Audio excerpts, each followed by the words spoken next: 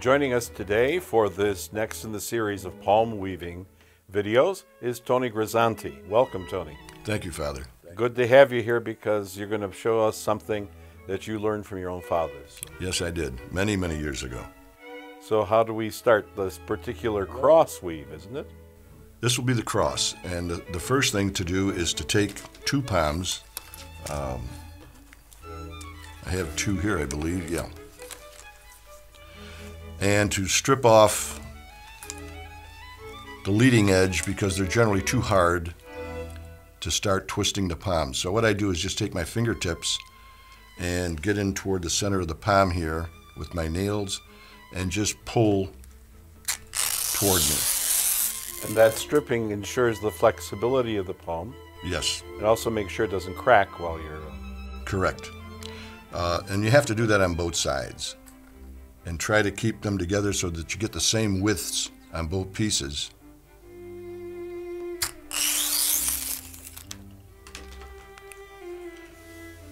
And then from there, take a look at them because you need something like 18 inches at least to make, we either make a single cross, we can make a double, or we could make a triple.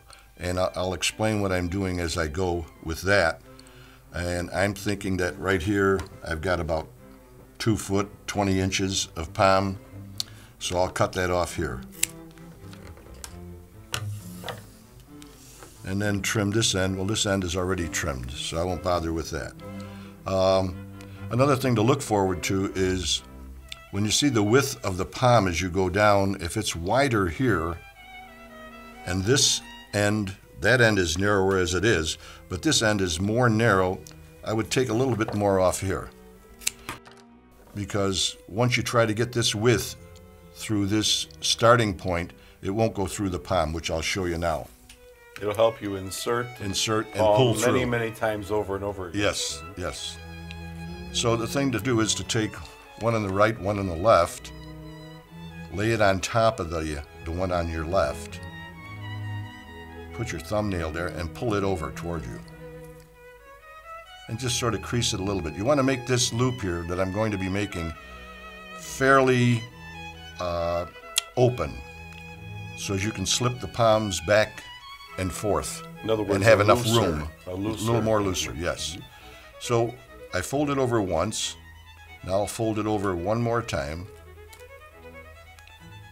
And not to squeeze them too hard, but just to make sure they're bent over.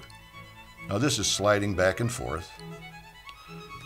The next thing, and the most important part now, is to push this one from your right behind the loop, like this, so it comes out this end. When it does, no twisting, keep it straight, and just bring it over like this.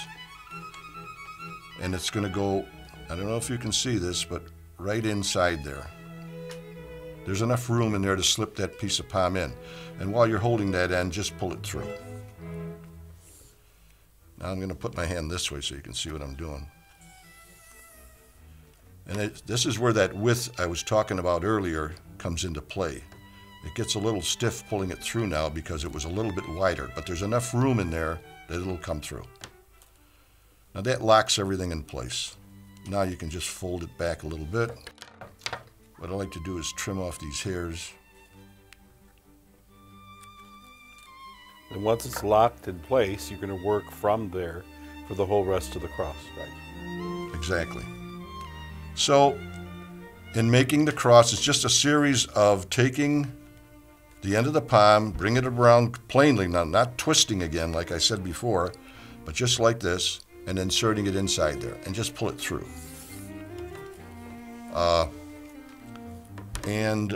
Let's see if I may say this. As you're doing that, and you're thinking about whether you want to make a single, a double, or a triple cross, you have to leave the ear of the cross long enough so that you can get more folds in between here, which I will be showing you. And the double, single, triple, basically the number of loops that you make. Arm of the cross. Yes.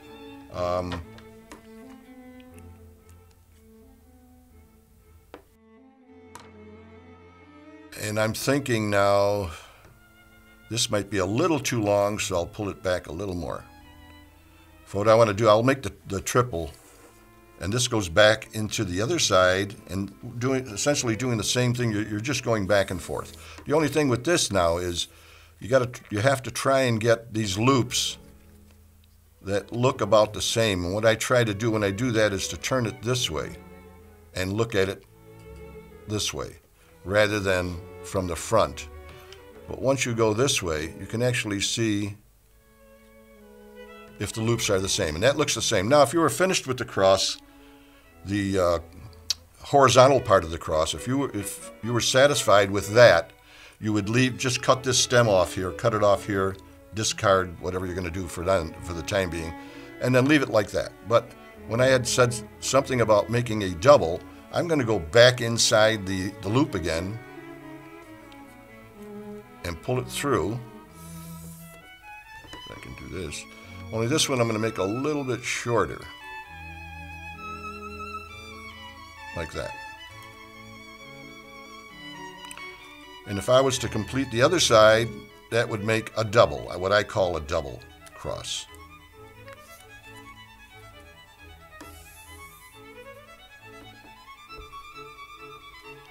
And actually what I'm doing is, as I'm making the cross, I'm just sort of manipulating the palm with the curve of the palm there that you can see.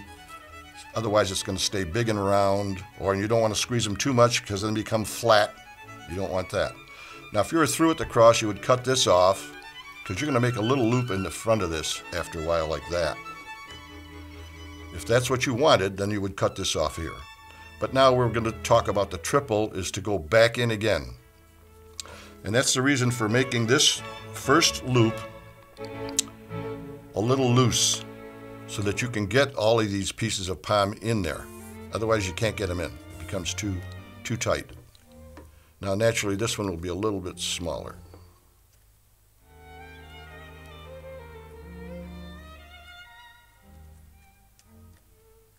And then back again. It's getting tight to go in there now.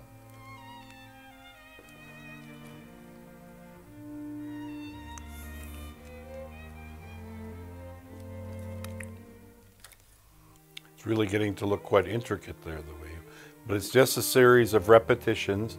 So it's pulling it back and through and back and through. Right, without twisting. It's just, matter of fact, it's folding rather than twisting. We'll get into the twisting a little later with the heart. And again, I always like to look at it this way.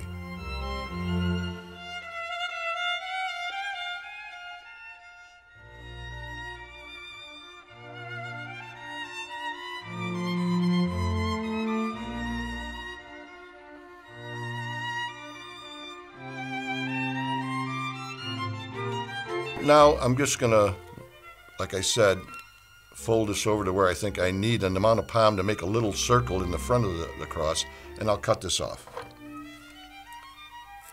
And generally hang on to these little pieces, of which I'll show you what we're going to use them for a little later.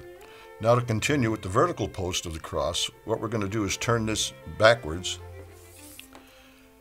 And because we are going to be doing this backwards, we're making a triple cross, we're going to have to make we made the small loop last on the front of the cross.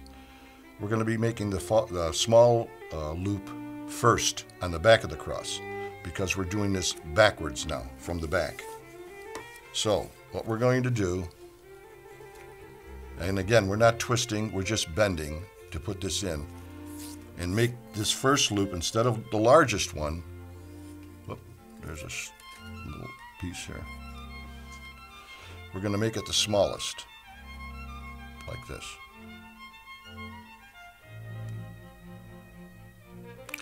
And the same with the bottom one.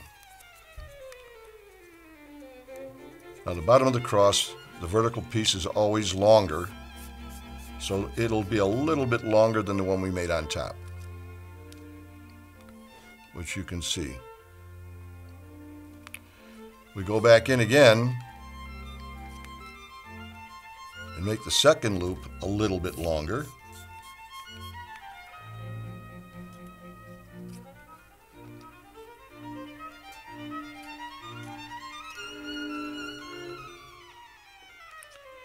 and the bottom a little bit longer also.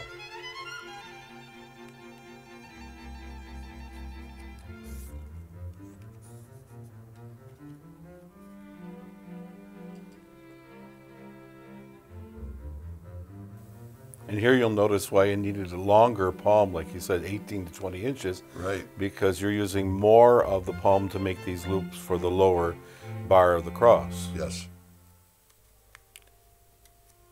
And sometimes you just have to keep manipulating so that you don't run out of palm. Now this will be the last one. 3 loops on 3 loops. each arm of the cross. Yes. And 3 on the vertical post too. Now this one on the bottom should be the longest really of all of them. And being with palms, naturally, the way the palms are shaped, pointed, they're not flat pieces that are rectangular in size all the way. You're going to wind up with some of the palm being a little bit wider than the other as the cross goes on, or whatever you're making, as far as that goes. And then the last piece, I think, Kind of close there. yeah, it's close. This one's close. Matter of fact, I have to redo what I'm doing here. What you're doing there is adjusting the height of the loops so you can have a longer one on the bottom and more or less have them somewhat equidistant, each loop equidistant from the center there. Yeah, I just wish they were as wide all the way, but they're not. But that's okay. That's part of the natural yeah. look of the palm, though. And they could be adjusted. Mm-hmm.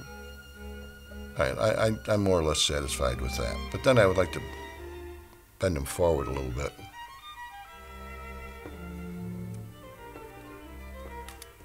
Okay. Now, I would take this that's left over to curl it and see what I need to get it into the front of the cross. Take it off, and then what I do is just clip the corners off to make it a little more easier to insert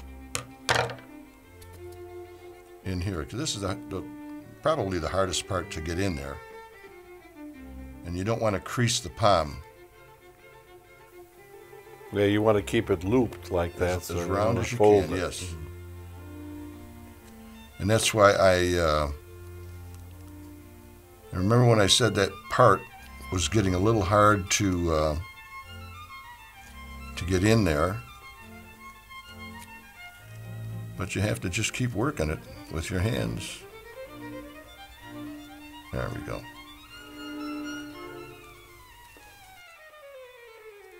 Cutting those edges out made it a lot easier to slide in. Otherwise you'd have a rough time, Father, to get it in there. Okay, we're set with that so far. If I can just show you a picture of that.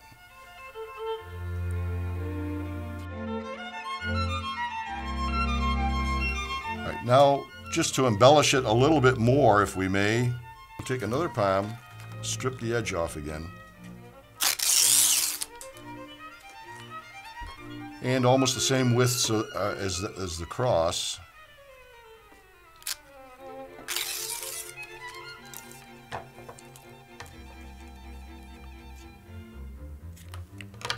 What I like to do is just to make an insertion here into that center, bring it up to the top part of the cross, and just sort of eyeball it up to where I can cut this on an angle. Try it the first time to make sure it goes in there, and if it does, and I'm satisfied with that, I'll go back and make another one.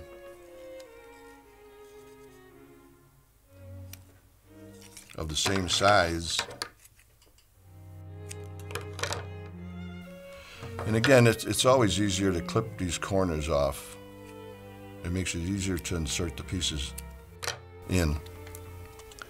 And then I'll just put this in here and pull it up to the top beam of the cross. and do the same on the other side.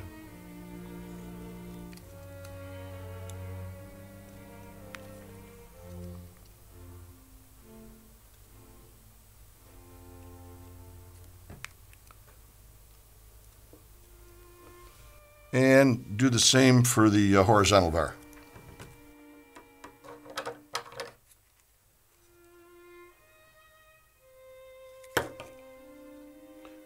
They almost look like rays of glory or something extending from the cross, but they also widen the bar of the cross and give it a really neat effect.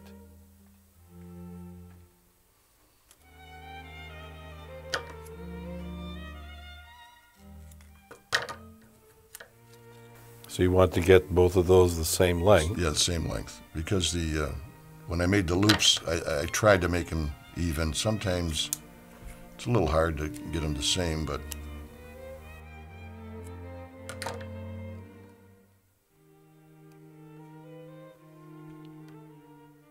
and you're inserting them with the slanted part towards the bar, towards yes, the center of each toward the center of the loop. arm of the Yep. cross, the loop itself. Kind of widens again each of the bars in a really neat way. Makes it three-dimensional.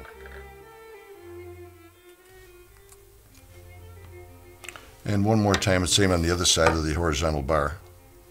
Let me get this over here first.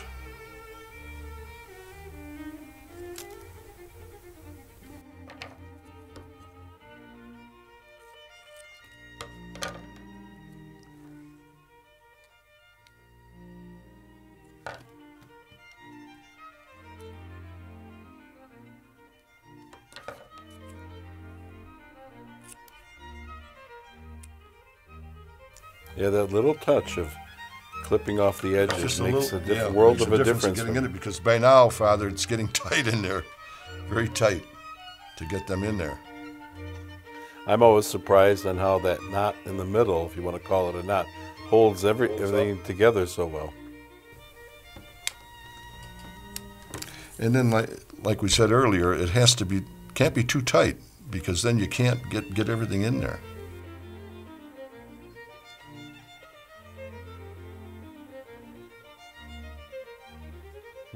Hey.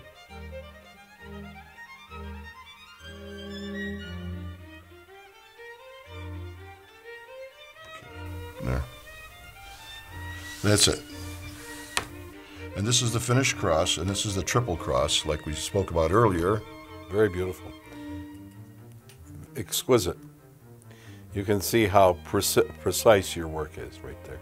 Well, thank you, Father. It's been a long time.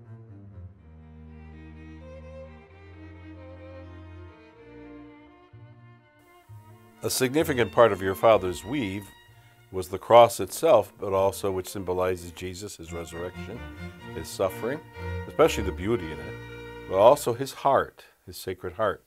And that's something that basically, doesn't it start the same way that the cross? Yes, you'll find out and see that the opening piece is the same as making the cross. Only thing is, difference is, instead of just bending the weave, we're going to be twisting the weave, which will turn it into a heart. I'm looking forward to seeing this. And then that will hang from the bottom of the cross. Mm-hmm.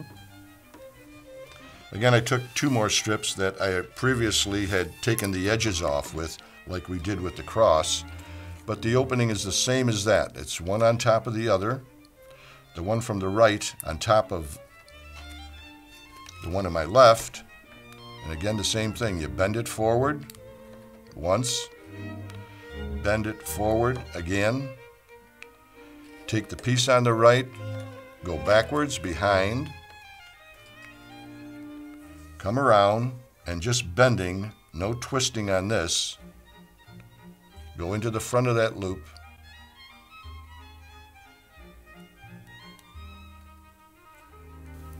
and pull it through and tighten everything up.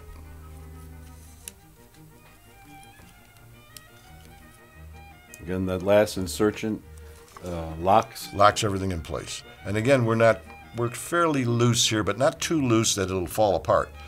And what I like to do is just with your thumb and 4 fingers, just crimp that a little bit. I'm squeezing it is what I'm doing, just to tighten it up a bit. Now, like we did with the cross, we took the palm and bent it. Only this time we're going to twist it like this. That's the only part, if you can see as I twist, what happens to the palm.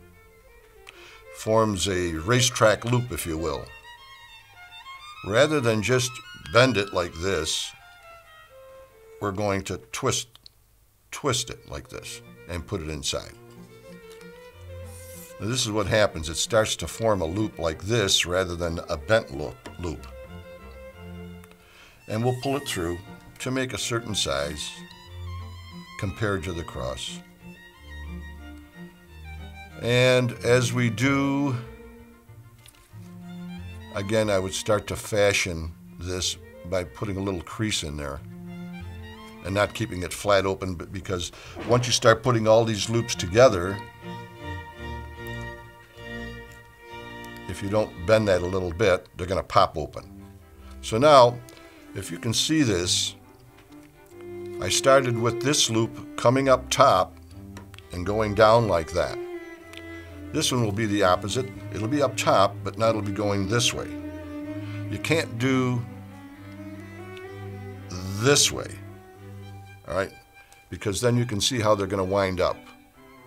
You have to go from the top down. In the opposite direction. Opposite direction, exactly. And then you can start seeing the loops that try to look the same amount of length to them and curves to them. But now, like the cross, they were, excuse me, they were just bent over and made plain. These you can see a different shape now, which, if you bend them like this, because eventually you're going to lock these together, okay? So from there, then I would just cut this off.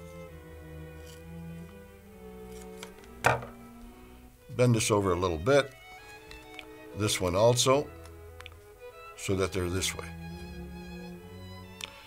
Now, turn this over and take this one. Do the same thing. I twisted the other one inside out. On the opposite side, I twisted it inside out. This one, I'm going from the top this way so that that fold is going away from me now. It's not coming in toward me, it's going away from me. If you can see that. It's twisted this way and inserted.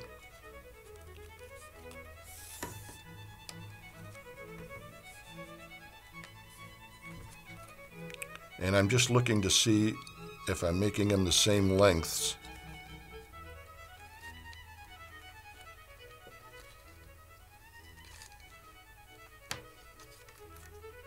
This one is a little bit longer, yeah. Okay, I want to bend that over again like I did the other loops.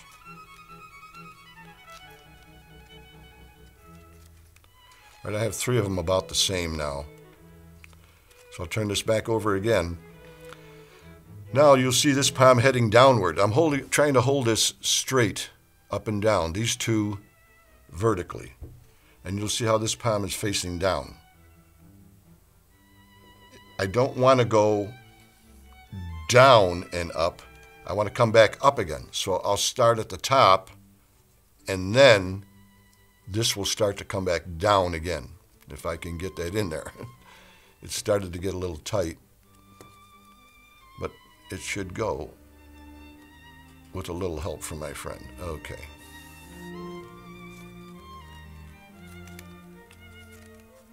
There. And you probably have to help it along a little bit because it wants to do something else of its own free will. You may notice on the screen there that all the loops are facing the same way. The points are either facing towards what might be the back, and then the open parts are facing the front. Now once we get these that all look about the same, we can start to put it together. But just bend them over a little bit, each one, as you go. And the last one that has this left of palm left to it will be the last one we'll put together because we want to pull this when all other 3 pieces are put together to tighten everything up. So we'll save that one for last. So we'll take this one and bend it over and put it on top of this one. Take this one and bend it over and put it on top of that. And then this one will be the last one because we're going to pull this now, just to tighten everything up. And by pulling those 4 arms together, you have It the forms heart. the heart. Yeah. And the last one there is a little, when you pull it tighter, holds the others together. The other 3 together, yes. And then I always just leave a little bit of a loop that we can hang this from the cross.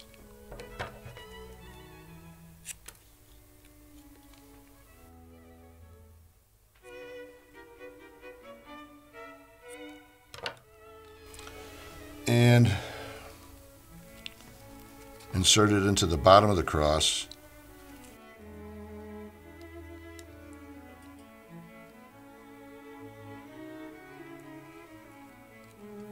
So you're taking that loop, which is the last strand from the heart, and placing it through the largest loop of the bottom arm of the cross there, the vertical bar. So this would be the completed heart and cross.